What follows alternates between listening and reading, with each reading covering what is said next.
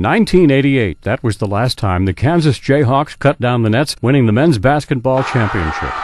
And until the final seconds of Monday's championship game in San Antonio, it appeared 20 years of futility would continue. But Mario Chalmers knocked down a three-pointer with 2 seconds left, sending the game into overtime. And the extra period, the Jayhawks then dominated. The win set off massive celebrations throughout Lawrence, Kansas. I think we're going to see 2 things by Kansas. Number 1, they're going to foul. Super Mario, that's a great shot. I thought we were going to lose. I really did. It's such a great shot. Brought us back in it. Took over overtime. Beautiful. Beautiful. You know, I thought we were going to lose. I kept looking at him being like, we are going to lose, we're going to lose, and then we won. Up and down Massachusetts, street establishments were packed on Monday night, filled with cries of "Rock, Chalk, Jayhawk."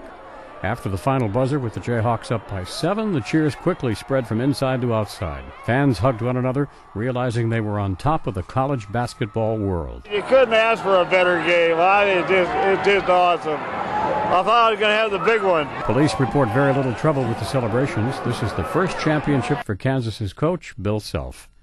Brian Thomas, The Associated Press.